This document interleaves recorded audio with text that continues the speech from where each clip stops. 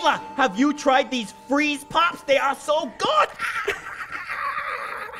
Oh! Ow! My brain hurts. Oh, Kayla, what is happening? You have what's called a brain freeze, Felix. A brain freeze? Yeah, you got it from eating your popsicle too fast. Oh, no.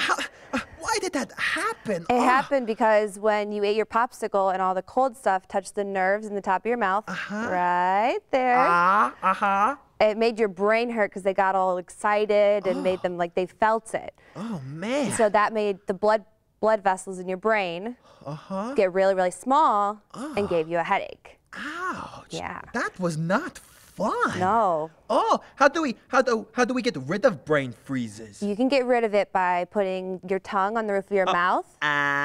Because it calms the nerves on the roof of your mouth. It's gone. Much better. And it's because of the nerves? That's why it happens? Yes, and nerves are what help you feel things. They tell your brain, like, oh, I'm touching the table, or like, oh, this popsicle's really cold, so I shouldn't eat it so fast. Oh, wow.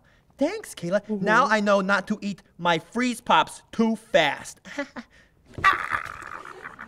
Oh, it happened again! All better.